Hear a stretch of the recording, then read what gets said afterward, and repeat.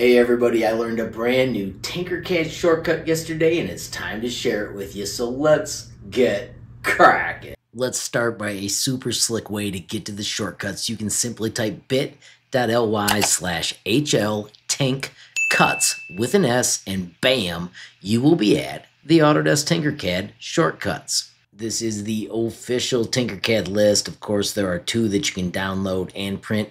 You can find this on the Resources tab. I just made the shortcut so it's a little faster. I highlight these in all my movies, but check it out. I have totally skipped this one with the letter E called Shape WorkPlane. Let me quickly jump in Tinkercad and show you how it works. Friends, this is a super slick sketch tool car. Once again, you can bring out the sketch tool and it allows you to use lines or Bezier curves to create. I've got several tutorials that highlight how to use it. Right now I'm going to hit finish sketch. I will let you know that those tutorials will be in the cards of this video. I will highlight the feature super quick by unlocking our window cutout. If I quickly hit T for transparent, check it out. I have also used that sweet sketch tool to cut out a seating area for our car. Now I'm going to show you how the Shape WorkPlane command can make other parts of this car super slick. Let's quickly add a cutout window. We are going to use a hole. We're going to cruise it on that windshield area.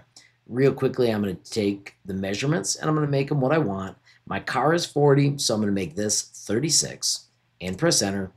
Then I'm going to just squeeze these down so they cut in the way I want. That looks pretty good to me because I set that measurement at 36. I know if I do L for a line, make this the master and choose middle, it's centered. Now I want to push this through so we can cut it. If we use the handle now, it goes the wrong way. I'm going to do Control Z. Instead, I'm going to hit E to show the shapes workplane. Bingo, we can use this cone to adjust it where we want. And when we're happy, we can select the two of them and do Control G to group.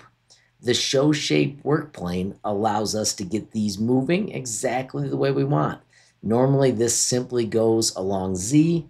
I'm going to do Control Z to undo that. Once again, when we bring out another shape, real quick, as you can see, I played around and added a window in the back. Same technique. I also want to show you a slick way to use this for your steering column. If you bring in a cylinder, I'm going to, of course, use Shift Squeeze to make this tiny. Stretch it up a little bit, make it tinier, so that way it fit in the car. I'm going to rotate it. So this is where I all of a sudden say, oh, shoot, that's not tall enough. If you hit E, bam, you've instantly got the steering column along the correct axis so you can stretch it just the way you want. Of course, then you can bring out your Taurus and cruise it right on top so you could make your steering wheel.